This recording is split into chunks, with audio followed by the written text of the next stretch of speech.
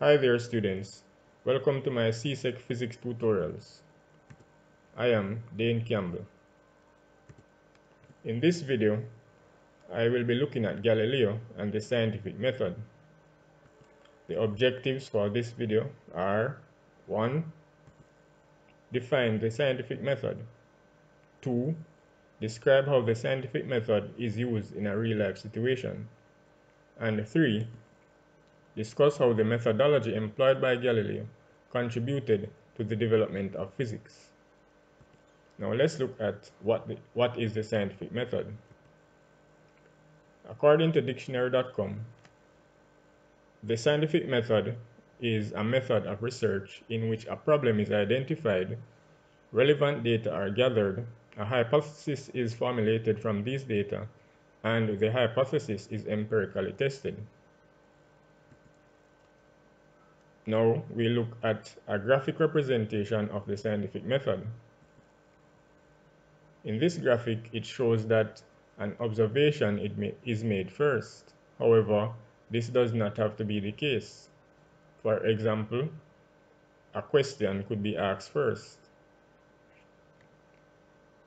So, in this example, we have make an observation, followed by ask a question, then a hypothesis is formulated, and this hypothesis tries to answer the question. An experiment is done, the results are analyzed, and the results are reported. Before the results are reported, an analysis of the results will take place.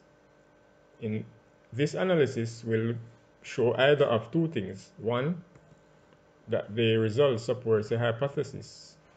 If that is the case, then the results are reported and the hypothesis is accepted. The second possibility is that the results doesn't support the hypothesis, in which case we have to try again. So we start over by making another hypothesis, and we also report our results. This report will be dealt with in another video. Now let's look at a simple way in which the scientific method is applied. So we have our flowchart which shows the steps of the scientific method. So make an observation. So our observation could be that you notice that popsicles take longer to freeze than the ice cubes in the tray. Next, you ask a question. Does sugar affect the time it takes for water to freeze? Then you form a hypothesis, which is a likely suggestion as to your answer for the question. So you could say, the more sugar there is in a solution, the longer it takes to freeze. Then you carry out an experiment to test your hypothesis. So let's say we have 3 containers with equal volumes of water, but different amounts of sugar. One with no sugar, one with 5 grams of sugar, and the other with 10 grams of sugar. So you allow them to freeze and record the time it takes. Then you look at your results. What was the significance, or was there a significant difference in the times taken? If so, then you can be sure that the sugar affected the time it takes to freeze. But if the difference was not significant, we would say that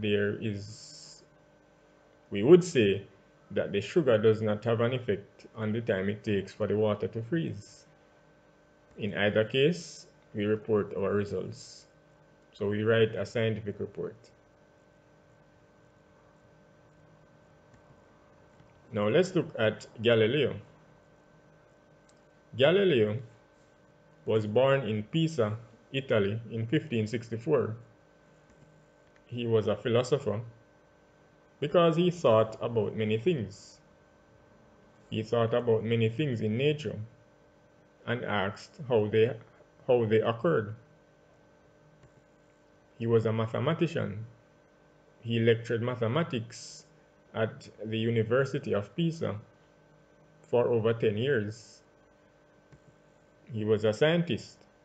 Galileo did not only theorize, but he experimented. He was an astronomer. Learning of the invention of the telescope, Galileo built his own telescope and looked at the moon.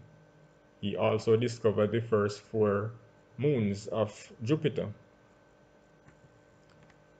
In the latter parts, Galileo was charged for heresy because his ideas contradicted the views of the church.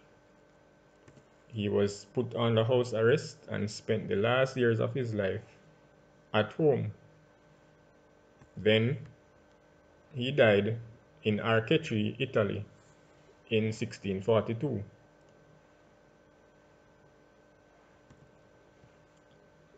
Now, we're going to look at Galileo and the scientific revolution.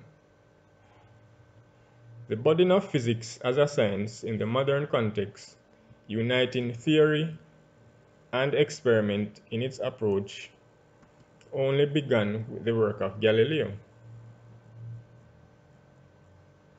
In this respect, his work was a major contribution to the scientific revolution.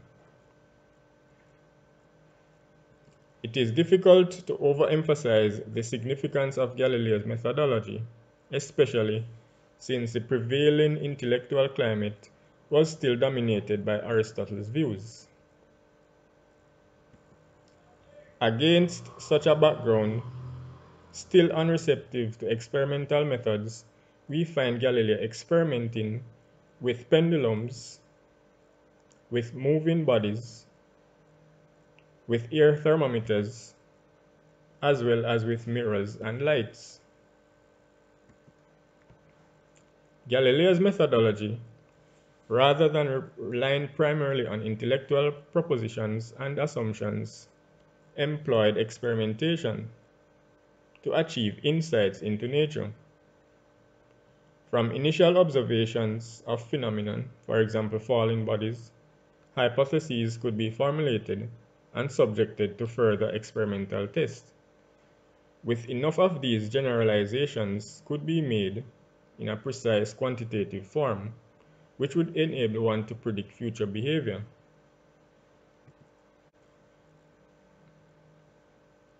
In this way, it was Galileo, above all, who first laid the foundations for the standard of inquiry adopted in physics, a standard which is a hallmark of physics even today. But he achieved even more than this. In addition to these technical improvements in the practice of science, there were 2 conceptual novelties also. The first involved him in a clear-eyed decision not to ask of nature why questions, but how questions. Aristotle had asked, why do bodies fall? He got the uninformative answer, because they are heavy. Galileo set out to describe how an object falls and obtained the kinematic equations. What Galileo was seen to be doing was asking the right questions, as well as attacking simpler problems first. Secondly, Galileo idealized. Where Aristotle wished to base his laws on raw nature, Galileo supposed. In the case of motion, what would happen in an ideal situation, say in the absence of friction? Quicker answers were obtained which allowed some understanding of the phenomenon of motion. Asking how questions, idealizations, experimentation, and the use of mathematics all came together for the first time in one man, Galileo. Thus, we can say Galileo set the revolutionary path for 17th century science and beyond. Thank you for watching. Please subscribe, like, and share. And for tutoring services in math, biology, chemistry, and physics, check out my website www.onlinesciencetutor.net. You can follow on Facebook at CSEC Science Tutor 1 and on Instagram at Online Science Tutor. Thanks again.